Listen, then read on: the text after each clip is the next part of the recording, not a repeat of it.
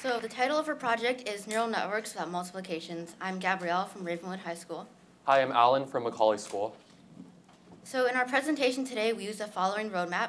We first discuss the problem and existing approaches, and then we look to our approach and our key findings. So today, autonomous vehicles are almost a reality, and they have the potential to revolutionize transportation and improve our daily lives. They also hold the promise of alleviating societal problems such as injuries, traffic congestion, and air quality. For our purposes, self-driving cars must be able to quickly and readily adapt to a number of situations. And more specifically, they must be able to recognize other cars, pedestrians, cyclists, police officers, and even the occasional deer on the road and react accordingly. Much of this is being made possible by recent innovations in computer vision, such as real-time object detection and classification. And much of these innovations have been fueled since 2011 by the ImageNet database and its associated ImageNet Large-Scale Visual Recognition Challenge, which have both sparked widespread interest in visual object recognition as well as a revolution in neural networks. So neural networks are structures that mimic the human brain, and they can learn to make predictions without explicit instruction or feature selection. More specifically, most modern computer vision-based neural networks rely on linking multiple types of layers together. And two key layer types are fully connected layers and convolutional layers, as you can see on the slide. So on the left-hand diagram, we have fully connected layers. Fully connected layers are responsible for object detection and classification. In such a layer, each input neuron is connected to each output. The arrows between the neurons represents the multiplication of each input by a specific weight value. And the convergence of these arrows to the output represents the addition of the resulting products. On the other hand, we also have convolutional layers, which is shown in the right-hand diagram. These are responsible for enhancing the task of object detection and classification by using learnable filters to extract high-order features from images or the input. So in convolution, a filter, which is also called the kernel, is shifted over the input in a regular manner. And the products between specific pairs of weight values and input values are computed and summed. These sums correspond to the output of the convolutional layer. And interestingly, we can configure the dimensions of the output by adjusting parameters related to how the kernel is applied to the input. And so collectively, linking multiple types of layers together allows deep neural networks to achieve near human accuracy in object recognition. So neural networks have vast potential, but they are far from a novel concept. In fact, they were first proposed as a model of the brain in 1943. However, the development of neural networks largely halted until the development of the graphics processing unit, or GPU, in the 1980s and 1990s.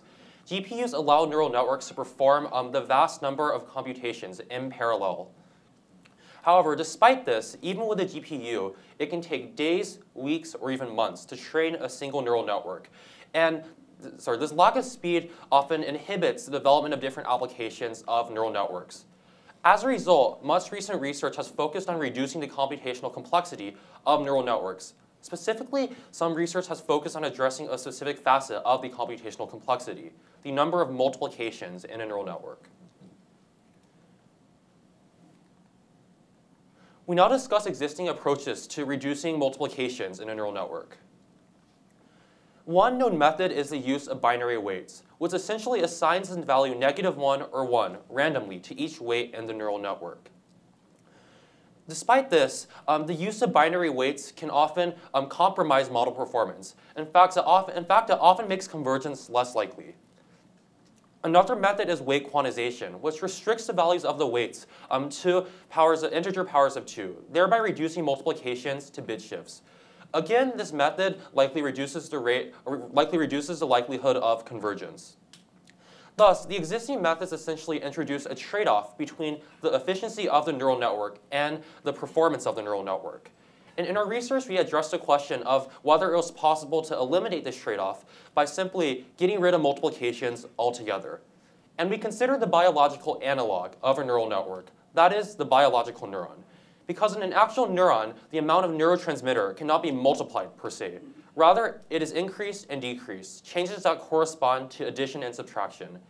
And so the question at the core of our research was whether it was possible to replace each multiplications with additions and subtractions that could approximate the multiplications. So we now discuss our approach to the problem. Our approach is essentially an extension of the multiplication gate concept. In September of 2016, Lin, Tegmark, and Roddick published a paper in which they described a simple structure that can be used to replace slow multiplications in neural networks with extremely fast additions and subtractions. They call this concept the multiplication gate, and we harness this structure in order to develop neural network architectures that do not use the multiplication operation. And our architectures are called NMAs, or no multiplication architectures. So we considered two processes involved with the training of neural networks. First, we considered forward propagation, and then we considered back propagation. In forward propagation, the neural network takes inputs and uses those inputs to output a prediction. In back propagation, the neural network calculates the error of that prediction. Then it takes the gradient of the error with respect to each weight. And finally, it uses the gradient to adjust the weights to minimize error. This method, known as gradient descent, is the most common method for training a neural network. And so we first considered the base case that forms the basis of our research. And so in the simplest case of a no multiplication architecture, we created the equivalent of a fully connected neural network with a single layer and a single neuron in that layer. And that is shown in the left-hand diagram on the slide. And so all this network does is that it multiplies an input by a weight and then passes the product through an activation function. And the NMA equivalent of this network is shown in the right-hand diagram, which employs the multiplication gate. So we now discuss our subsequent methodology. After investigating the simplest case, we extend the base structure both vertically and horizontally to create a generalized NMA for forward propagation. More specifically, vertical extension corresponds to increased layer size, which is a greater number of neurons per layer. And horizontal extension corresponds to greater neural network depth, which is a greater number of layers. And we use a similar method to devise an NMA for back propagation through a fully connected neural network.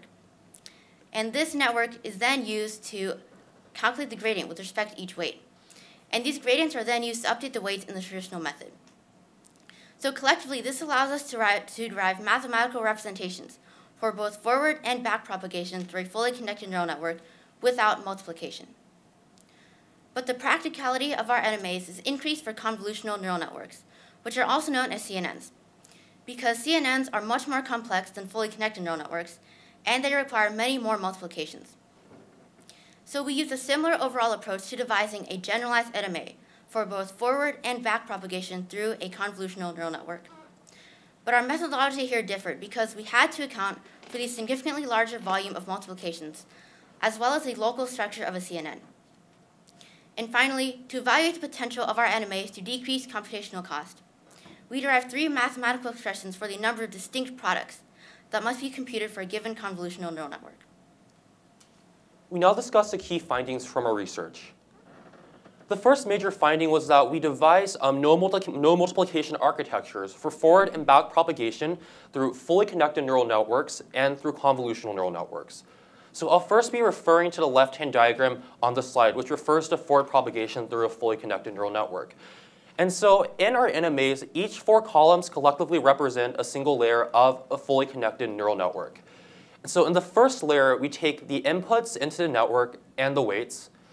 And the second column, the blank boxes represent the hidden neurons that constitute the multiplication gate. There are 4 for each multiplication. In the third column, we have the purple boxes that represent the products between the inputs and the weights. And in the fourth column, we pass sums of the products from the third column through the activation function. And so each 4 columns represent a single layer. Now in the right-hand diagram, we show back propagation, and we employ a similar design. This time we replace the multiplications with multiplication gates so that we can calculate the gradient of the error with respect to each weight. We then devise generalized no multiplication architectures for convolutional neural networks. So again, I'll be referring to the left-hand diagram, forward propagation. So in the first column, we take the input image, so that contains all the pixel values, and then we take the weights within the kernel. And the second column, again, are the hidden neurons that perform multiplication. In the third column, we put the products of the image pixel values and the kernel weights through the activation function. And so here, each 3 columns collectively represent a single layer of a convolutional neural network. And in backpropagation, we employ a similar structure, and this time we calculate the gradient of error with respect to each kernel weight so that the kernel can be adjusted to minimize error. Our next finding was that we derived mathematical expressions for the number of distinct products that must be computed in convolution. This would help us better understand the effect of our NMAs on computational complexity in neural networks. And so we consider 3 cases, all of which derive from a base case. So the base case we considered was when there are no repeated multiplications in convolution. And then from that, we extended to the first case, where there are repeated values of pixels in the image, but there are all distinct values in the filter or the kernel. In the second case we derived, all the pixel values are distinct in the image, and then some values in the kernel are repeated. And in the third case we derived, we consider backpropagation, which is essentially analogous to convolution. We now look to the key impact of our work. So first, our NMAs raise the possibility of training and running neural networks in real time on simple devices and using only additions and subtractions. And the impact of this is twofold. First, this allows us to make autonomous vehicles and AI technologies more cheap, fast, and accessible to people around the globe, and especially to people who are in underdeveloped countries. And second of all, this allows us to make the novelty of artificial intelligence become an everyday reality for people around the world. So eliminating the need for costly customized hardware, such as GPUs, further allows us to democratize artificial intelligence by making machine learning more accessible. And finally, from a broader perspective, our work has the potential to accelerate AI innovation in fields such as autonomous driving, cancer detection, finance, and healthcare. And we'd like to acknowledge our mentor, Mr. Peter Lowen, as well as the Siemens Foundation for giving us so much support and encouragement, and as well as the opportunity to present our research. Thank you.